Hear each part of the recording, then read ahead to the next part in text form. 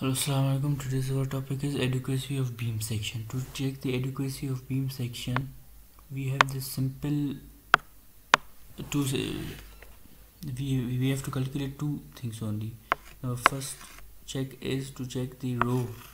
The steel ratio is either between rho maximum and rho minimum. If the value of rho is between these, we can say that the beam is adequate. We have to actually check we have to check these two conditions. The first condition is this one, and the second condition is to check this phi mn should be greater than or equal to mu. If these both conditions satisfy, we can say that our section is adequate. To check the first condition means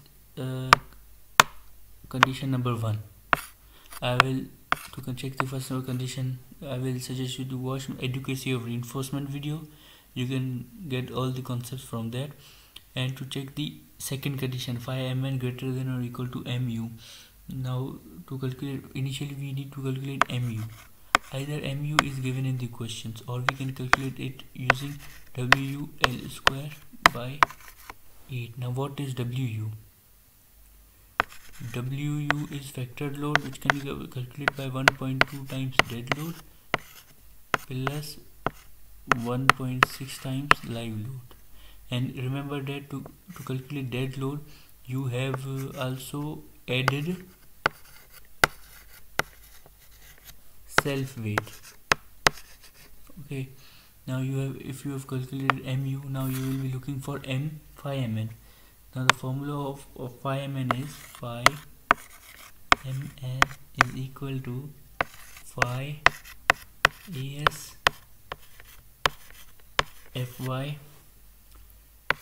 d minus a by 2. Here the value of phi is always 0.9 in beam section. Okay, now we will go for the value. We don't have only the value of a. This is effective depth. Now what will be the value of a? Now a is equal to as f of y divided by 0.85 fc prime, and b means width. Now we have, if the question if the examiner is asking about the adequacy of the section, you have been given the value of as. If I can conclude, I can say that a beam is adequate if it follows these both conditions.